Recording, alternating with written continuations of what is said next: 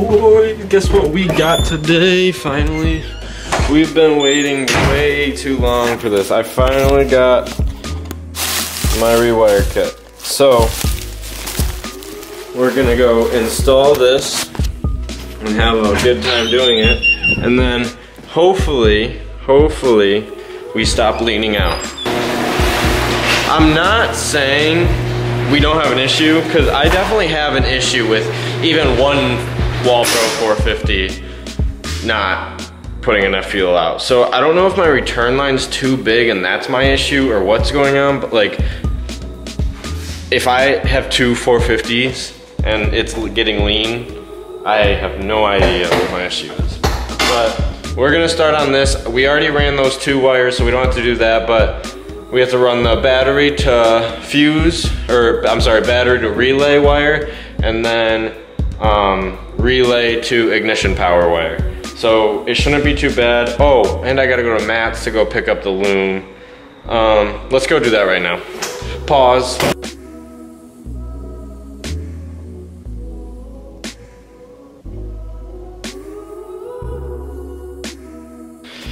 I cleaned up a lot of this. So now I have to run my double pumper, obviously that's what this whole video is about, but I have to wire in the second pump. So it's kind of creating a lot of chaos over here.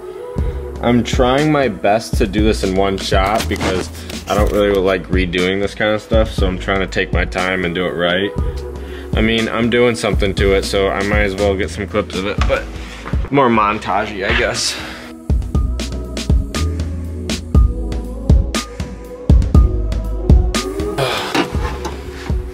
So now that I made all these apart, because this, I mean, I guess these aren't terrible. What do you guys think? I mean, they're solid. I'm not actually. This one, I think this is ignition, so I should probably redo this one. I think I'm gonna redo this one. But a lot of these are actually better than I thought. I don't think, they're fine. But I'm glad I'm doing this just to kind of get them all in one and bundled all tight so it'll look better. But I'm gonna pretty much have another one of these relays right here. I already did that. So I'm just gonna have 2 more. So how I ran my Hobbs switch, I remember, I didn't film this because it was really quick, but I have my Hobbs switch up there that we were talking about right there. Right there. My ground is grounded up right there, like on the trans tunnel, and then I have my power coming all the way through this out here. So this is the wire, one of the wires that has to go to that relay in the trunk. I have 2 more wires to run and then I should be done with that. Head to John's house, hopefully get tuned and have no more leaning out issues. That's the plan. Unfortunately, I have to drill another hole through the firewall because I don't have an opening big enough for my power wire from the battery, so I have to do that really quick.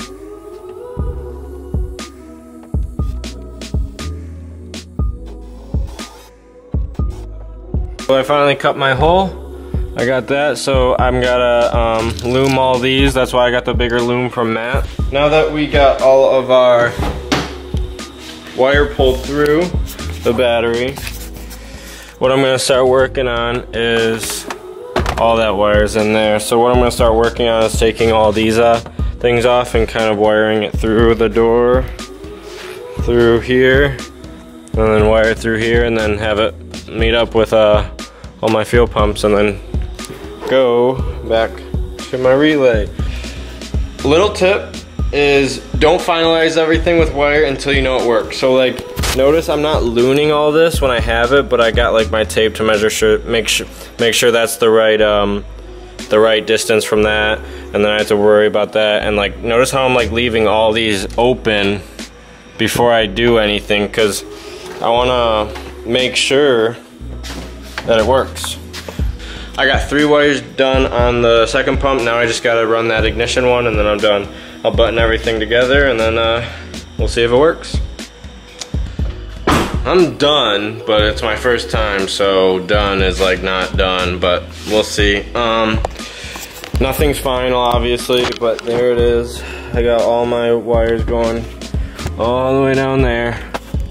Everyone thank Matt for the loom. The loom looks really nice because that loom looks like that. So it's way cleaner. Let's try it out, see if it works. But I don't know if we'll ever hear the second pump until I go for a drive, which I don't think I'm gonna go for a drive. It's pretty late. I decided I'm going for a quick rip. It's a little late, but neighbors never mind to hear an Evo, right? I don't think my neighbors really mind.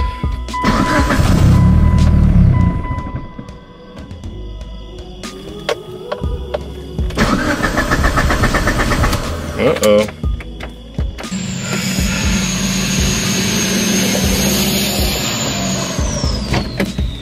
So, it died. So, I don't know if I popped a fuse or something, but probably not going out now.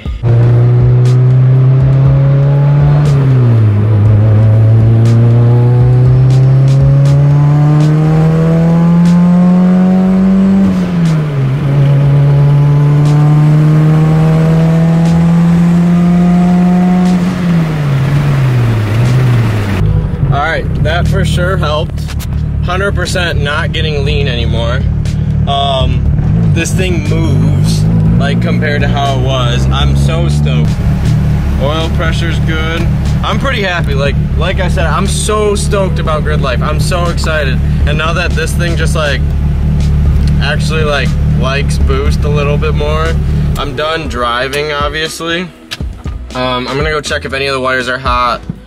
I'm so stoked. Like I want to end this video now because I'm so happy. Like I can't wait to go to John's and like get it tuned. There's a few other things I want to touch up before grid life and then get the tune. And I'll see you guys later. Hopefully, maybe the next video would be going to John's and ripping on it. So stoked. See you guys later. Thanks for watching. Make sure you like if you like, subscribe. Cheers to a great fucking. Baby.